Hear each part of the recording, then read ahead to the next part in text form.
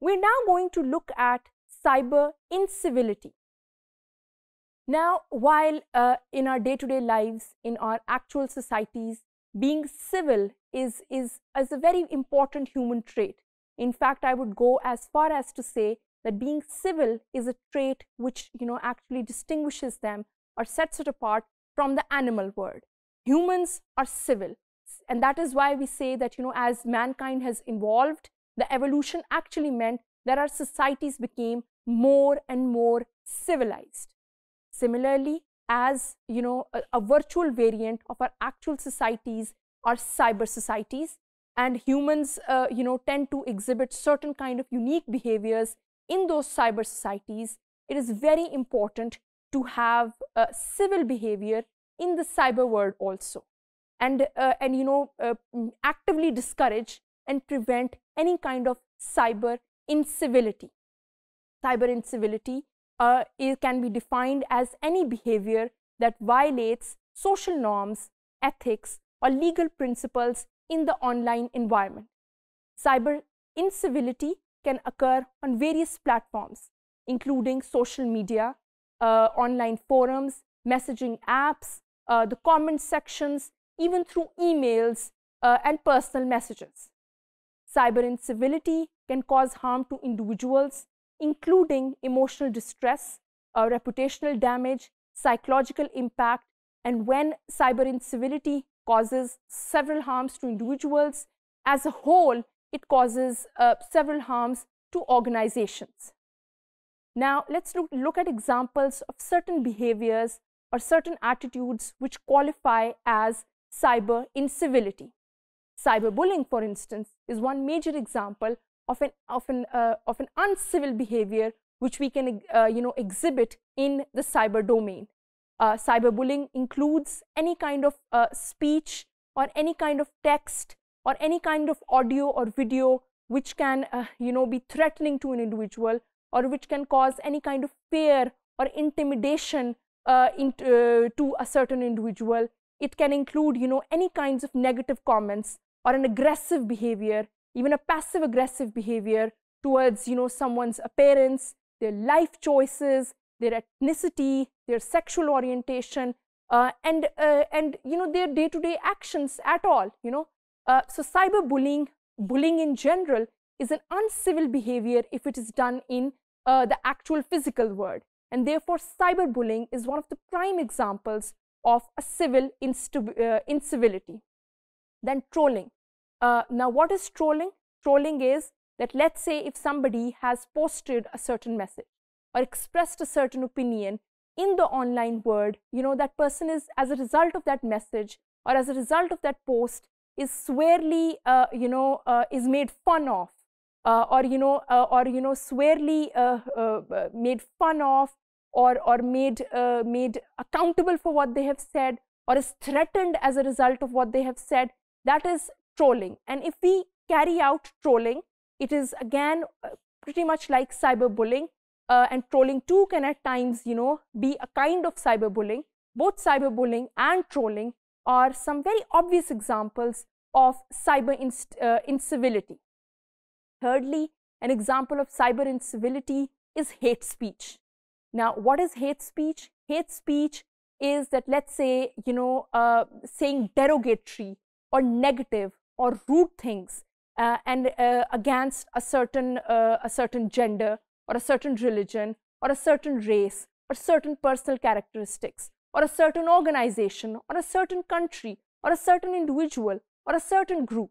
Hate speech is something that can promote or encourage discrimination. It can promote or encourage intolerance and at times violence, And now, as this hate speech is absolutely unacceptable in our day-to-day lives, because it can have very, very detrimental consequences, hate speech has the potential of, turning a mob violent, of making certain individuals attack certain other individuals. So, as hate speech can be very, very dangerous in our day-to-day lives, any kind of hate speech, when it is done in the cyberspace, is a major example of cyber incivility. Then, looking at furthermore examples of what can be an incivil behavior in the cyber world, Doxing, let's say, is one of them. Doxing involves publicly revealing someone's personal information, such as their address, their phone number, their email, anything else, let's say their grades, for instance, or you know, their health condition for that matter. But it has to be done with the intention of harassing them or threatening them. So again, you know, the doxing comes very closely in close proximity with privacy rights. How a civil behavior in a civilized society requires that we respect other people's privacy. Similarly, in the cyber world, it is imperative that a civil behavior would require that we respect other people's privacy. We do not reveal their personal details, which can in any form, you know, harm them.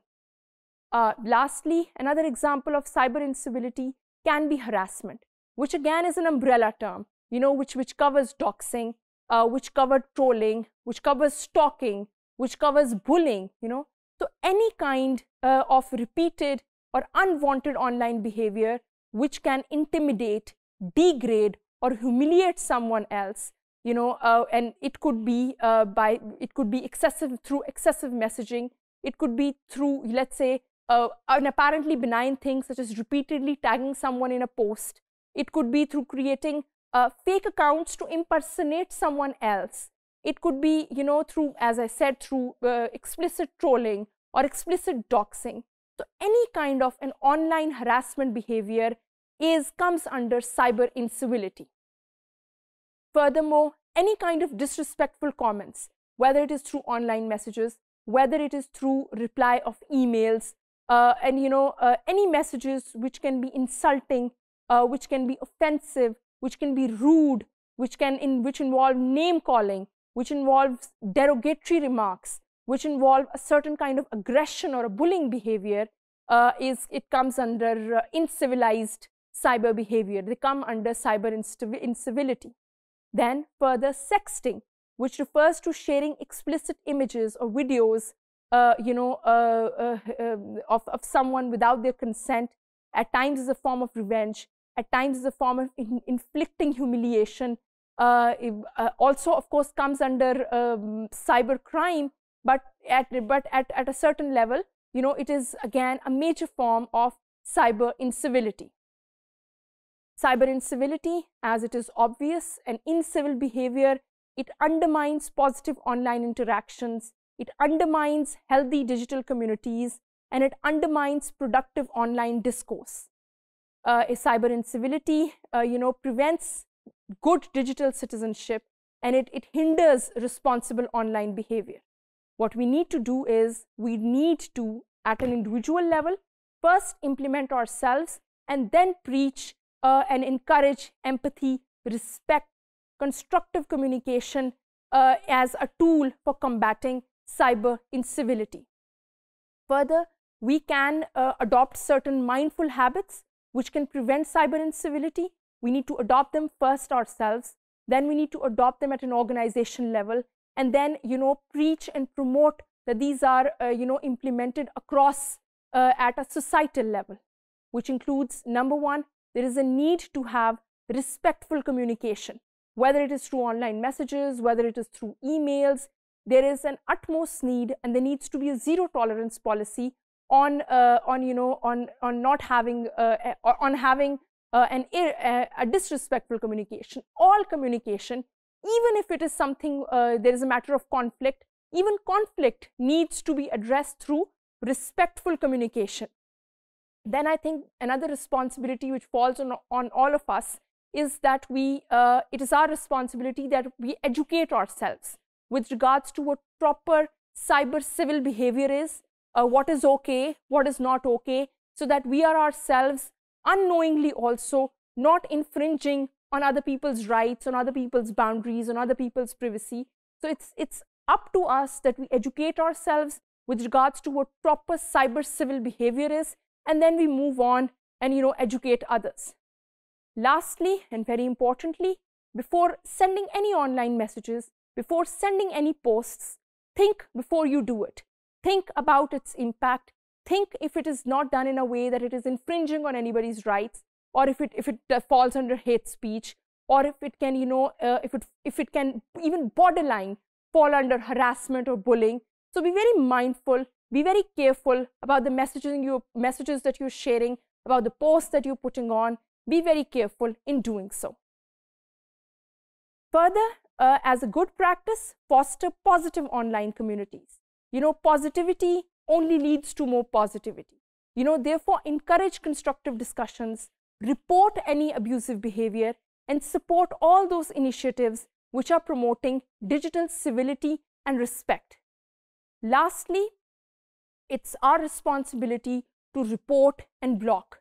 If you encounter civil incivility, utilize reporting mechanisms available on platforms and within your organization to flag offensive content or behavior.